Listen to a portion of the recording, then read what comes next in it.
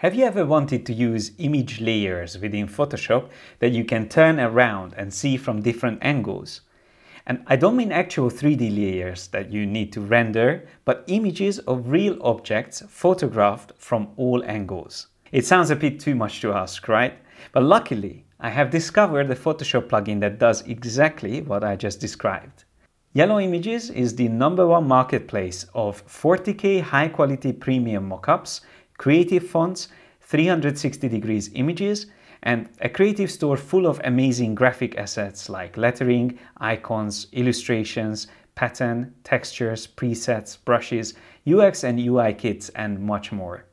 In this video, I will focus on their innovative and unique 360 assets and use them to build a creative composition in Photoshop.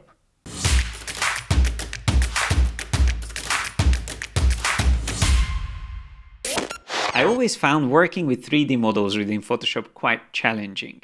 There's a lot of things you can do, even animation. If you haven't seen this before, within the timeline panel, you have options to animate your imported 3D models, like this simple flip animation that I created with this coin.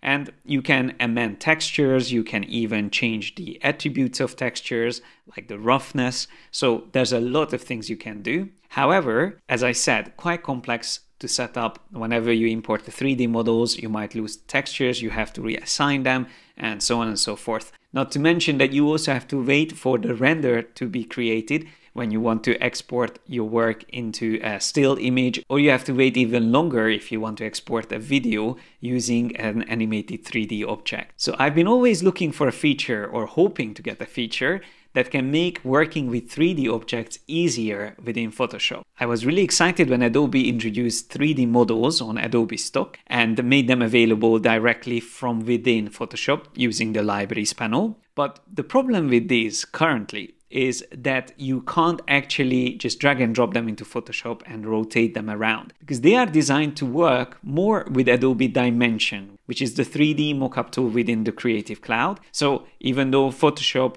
offers some kind of integration, it's not as smooth as I was expecting, or at least it's not there yet. But if I have a 3D model within a CC library, like these ones here, are all licensed from Adobe Stock, they are actually grayed out, meaning that I can't really directly access them. What I can do is to right click and choose Use in Document, so forcing Photoshop in a way to bring it in. But this unfortunately is going to be just a low resolution preview of the object. It doesn't even include transparency. So even though I have licensed this asset, it's not going to work within a composition easily. It's low resolution. I can't turn it around. It's not a 3D layer. So it's not really usable in this way. What I'm supposed to do is to bring it into Dimension, set it up the way I want it. So I'm just going to zoom in a little bit. And I'm using the shortcut 1, 2, and 3 for camera movements. So let's just say if I select this object, I can rotate it around, find the angle that I need, and then when I'm ready, I can switch to render and then decide what format I need. In this case, I would use probably PSD, which would create layers for me, and I will be able to separate the 3D model from the background. But this would take a long time. So if I start rendering it, it's going to take a long time, especially if you have complex objects. So this creates a really nice polished result with nice cast shadows and everything. So I can't complain. Then this is going to be a really nice model that I can work with, but it's still going to be a static image. It is just a Photoshop file with layers, but I won't be able to turn this model around. Of course, I know I might be asking a little bit too much, having a fully rendered 3D object moving around in real time within Photoshop. So that would require something like a game engine. However, I found a really cool Photoshop plugin which does almost exactly that. Even though it is not using an actual 3D object, it makes you feel like having a fully rendered 3D layer that you can interact with within your compositions. So let me show you how this works. This plugin is called PNG Images 360. And it's from Yellow Images, which is a brilliant site for a lot of things like object mockups, creative fonts. But most importantly, what I'm going to focus on now are these PNG Images 360. They are royalty-free images, so you have to buy them. They are not free. but they are high resolution photos of real objects and high quality 3D renders that you can directly use within your Photoshop compositions. So it's a really cool and innovative technology that this company came up with, and it really breaks that barrier between the two-dimensional and three-dimensional workflows. And I love the fact that within Photoshop you can access these assets directly from this panel, which comes with that plugin. So the PNG Images 360 is something you can download for free, and then it will show up in the extensions under the window menu.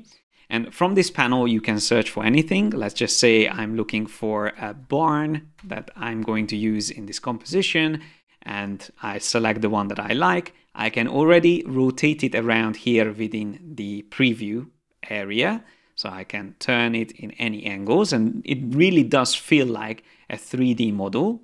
But the best thing is once I find the angle that I need, I can just simply insert it into a Photoshop document.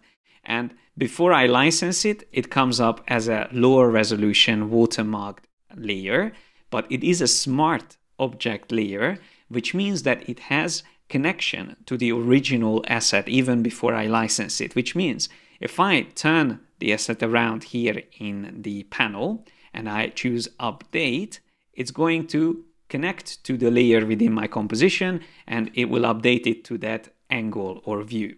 So this is already a great way to test and see whether an asset is going to work within a composition. But what I also love about it is that it's already using transparency, so that it's completely extracted from its original background. And this, of course, was a 3D model, but we can also find actual 360 high resolution photos of real objects. So for example, if I type in, let's say, leaf, this looks really nice. I can just insert it again into the document, make it a bit bigger just so we can see it. And sometimes it's hard to tell whether an object is actually a photo or a 3D render. But in this case, I feel like this is definitely an actual photograph. So let me just update it again. And there you can see it from this angle. But let's just turn it around and take a look underneath and update the layer. So it's either a very convincing 3D model or it's an actual photo.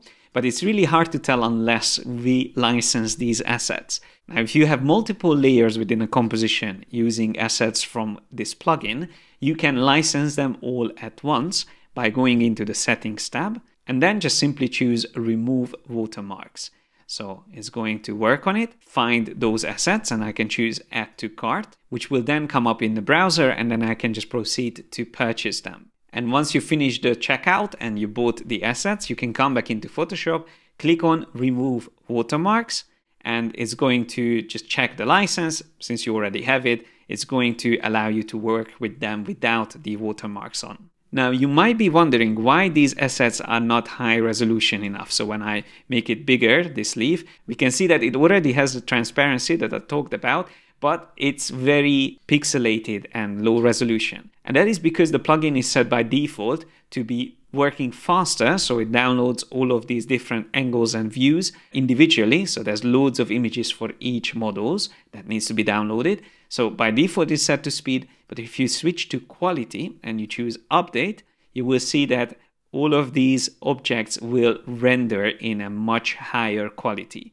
And of course, once you license an asset, you will be able to use it in as many compositions as you want. Now, to demonstrate this plugin in action, I'm going to put together a full composition solely relying on 360 assets.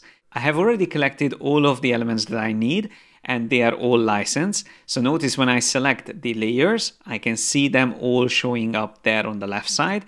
And let's just say if I want to update one of them, I'm just turning this cone around, let's say like that. I can just update it and it will update within the composition. And these are all really beautiful high resolution objects that we can work with. So even though this was a photo, there is a really good selection around it. And once again, we can turn it in any angle, update it. And of course, that's going to render that full high resolution version here within the document as well. So without any further delay, let's get cracking and put this composition together.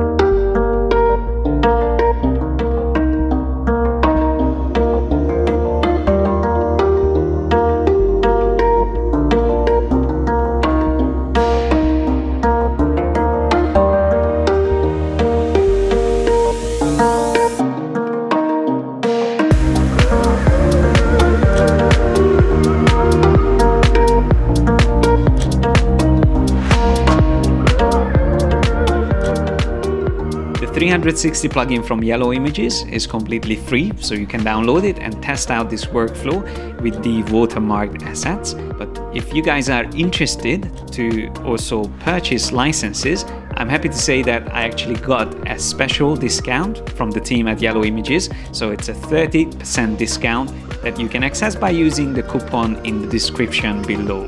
And these coupons are limited, so make sure you don't miss out. It's first come, first serve. Once again, the link and the coupon is in the description below.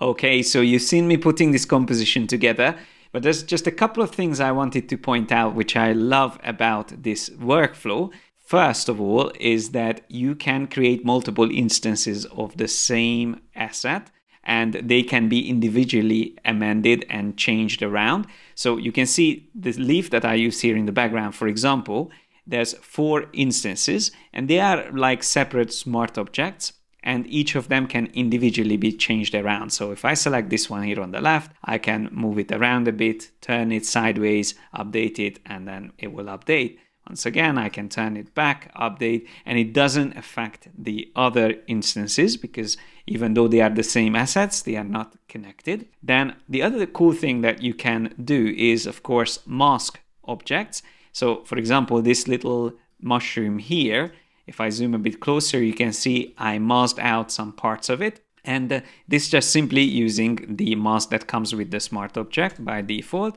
So I can just mask over it with the brush tool, and then I can show and hide details as you would normally by simply painting with black and white. But what's cool is that having a mask on a 360 asset allows you to go back and make changes. Like let's say I turn it a little bit further up, update it, and the mask stays in place, but the asset can still update. So if I move it back to the same angle, update again, you will see it still has the mask connected to it, but I can turn it around, move it around, but it really helps to keep the composition the way I've set it up and just make slight amends to the object. The other thing, of course, what you can do, as you can see here, I already added some shading on this layer and a couple of the other ones as well. Without that shading, it was just a little bit too bright and it didn't fit with the rest of the comp. So this again is completely staying intact when I'm moving the rotation or changing the object's rotation around. So the whole composition can continue to work without me having to go back and make dramatic changes. Now, another thing I wanted to show you, which I love about working with these assets, is that even bigger items that we have in the composition, like this clump of moss, can be amended later without messing up too much details. So when I select that, and I turn it around, let's just say I want to have a look at it from a different angle, I can update it. And you see, because I have all the layers already set up in a way, it doesn't actually mess up anything, but it gives me a completely different angle of view of that object. And this is a photograph. If I zoom closer, you can see the amount of detail that I have here. So let me zoom back and turn it around again. So we can take a look at, again, a completely different angle. And it's just a fresh look of your composition from a different angle. And because there's so many different angles, I can really look around, experiment, see which direction is best. Maybe I can turn it upside down a bit like that. And that actually looks really good. So really unexpected results you can get by just turning things around, checking it from different angles, and see what works best. What's even better is that undo redo works just by simply updating these different views. So I can really quickly check all the different angles that we just tested out and find the one that's best suited to the composition. So I actually feel like probably this angle looks even better than the original setup. However, having a little bit of gap here to make it look like the whole construction is standing on these legs probably shows better. So having that negative space there is actually helping. It's always good to look at the outline or the silhouette of your composition, and you want to make sure everything is clear and easy to read. So I can just move this mushroom as well to the right there. And one additional thing I wanted to mention is that you can, of course, use filters and transformations as well, because they will be connected to the smart object. So this mushroom, once again, uses also puppet warp adjustment. If I turn it off, this is how the mushroom asset looks by default. And this is how it looks with the puppet warp. If I double click on it, I can access these points, but maybe I can show it to you on another item, like this mushroom here. So having that selected, I can go into Edit, Puppet Warp, put down a couple of points, and then start making amends to it. So this, once again, works with the asset, but still keeping a link to the original plugin. So if I accept these changes, and I think maybe I need to show this mushroom from the side, I can update it while still having the puppet warp in action. So I can even rotate it around, maybe turn it back down, update it, and the puppet warp is still going to update. I'm just going to keep it like this and maybe just make it a little bit smaller, move it in the back. We could also move it all the way in the back, having it there in the background. That might work even better in this case. Just a little bit too overpowering otherwise. So all in all, we can see that working with the 360 images from yellow images, this workflow is extremely unique, where you get to work with actual photographs in three-dimensional views or photorealistic 3D objects completely rendered and ready to work with in Photoshop, and to be able to have all of them on layers, accessing the rotation and putting them together into composition, whether solely relying on these assets or maybe combining them with other images or illustrations that you are creating yourself. So let me know in the comment section below what you think about this plugin, and also if you're interested to see more of these type of videos from me where I test out plugins for Adobe applications. Thanks a lot for watching. Like and share this video if you enjoyed it. Don't forget to subscribe and hit the bell icon to get notified whenever we release new videos. Click on the link on my right and start your membership today to get access to over 200 hours of training courses and personal mentoring by me and my team of creative professionals. Have fun learning, guys, and I will see you in the next one.